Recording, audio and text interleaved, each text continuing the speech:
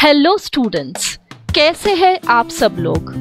I am Suchita नलगुंडवार and today our topic of discussion is cloning vector. Let's begin. चलिए प्रारंभ करते हैं. What is a vector?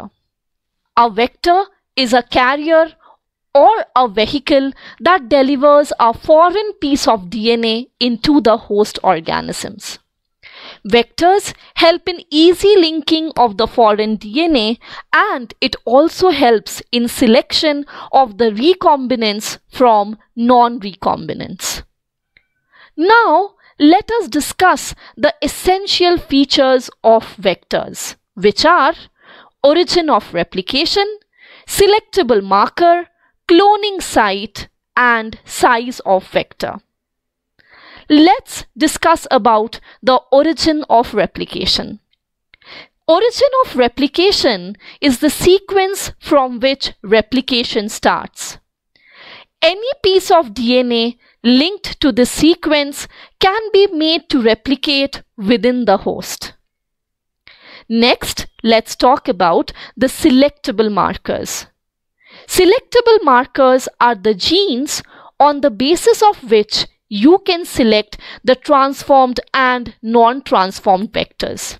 Example, presence of antibiotic resistance gene like tetracycline resistance, ampicillin resistance, or kanamycin resistance. Please remember, normal E. coli cells do not carry resistance against any of these antibiotics. Next, you must remember that selection can also be done with respect to LAC-Z gene coding for beta-galactosidase enzyme. This enzyme utilizes its substrate and produces blue-colored products. Next, we will be discussing about the cloning site. These are the sites where cuts will be made by the restriction endonucleases. They are also called recognition site. They are present within the selectable markers.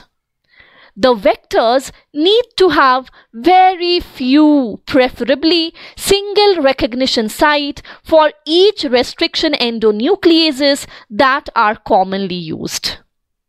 Lastly, we need to discuss about the size of the vector. The size of the vector should be small, as large molecules have a tendency to break down during purification. Now, let's talk about the vectors commonly used in recombinant DNA technology. The vectors used are plasmids, bacteriophages, cosmids, YAC, that is yeast artificial chromosome, BAC, that is bacterial artificial chromosome, phagemid, and TI plasmid of Agrobacterium tumefaciens. This is commonly used for cloning in plants. Now, let us discuss about the plasmids. Plasmids are found in bacterial cells and in some yeast cells. They are extrachromosomal, circular, double-stranded, autonomous, self-replicating pieces of DNA. They may confer the property of antibiotic resistance or virulence. Let us discuss about the famous plasmid PBr322. Remember that this discussion is immensely important for your NEET examination. In PBr322, P stands for plasmid, BR stands for Bolivar and Rodrigues. 322 is the number given to the plasmid that separates it from other plasmids developed in the same laboratory.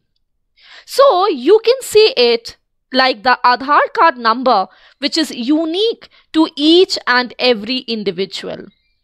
The size of the plasmid is 4.3 kilobases. It contains 2 sets of antibiotic resistance gene. ampicillin resistance and tetracycline resistance. It also contains cloning site in the ampicillin resistance gene for PST1 and PVU1. Along with this, it also contains cloning site for EcoR1, CLA1, HIND3. In the tetracycline resistance gene, there is the presence of cloning site for BAMH1 and SAL1. Lastly, there is cloning site for PVU2.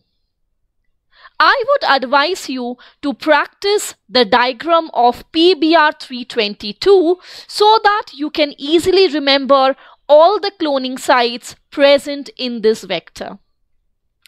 Now, let's discuss about insertion of foreign DNA in plasmid vector. The foreign DNA is ligated at a restriction site present in one of the two antibiotic resistance gene. For example, you can ligate a foreign DNA at the BAMH1 site of the tetracycline resistance gene in PBr322. After this, there are two fates. Either there will be formation of the recombinant plasmid, or there will be the formation of the non-recombinant plasmid. The recombinant plasmid is one in which the foreign DNA is successfully incorporated at the restriction site. Therefore, the recombinant plasmid lose tetracycline resistance due to insertion of the foreign DNA. This inactivation of the selectable marker, which in this case is the tetracycline resistance gene due to the insertion of a foreign DNA, is known as insertional inactivation. The non-recombinant plasmid, on the other hand, fails to incorporate the foreign DNA at the restriction site. Therefore, the non-recombinant plasmid retains tetracycline resistance. Now, let us talk about the insertion of plasmid in the host. So, this is a host cell which is mixed with the plasmids, and there can be two fates. First, the host cell may not receive any vector. Then it will be called the non-transformant host cell. The host cell, on the other hand, might receive a vector and it will be called the transformant host cell.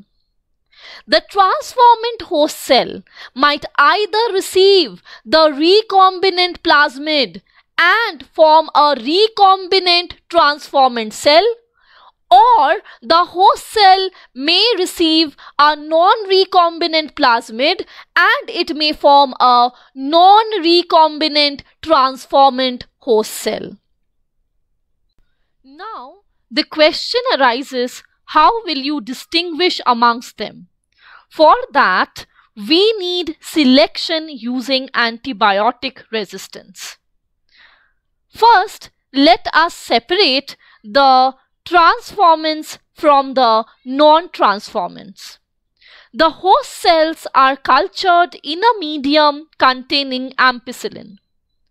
The transformants have ampicillin-resistant genes, therefore they will survive.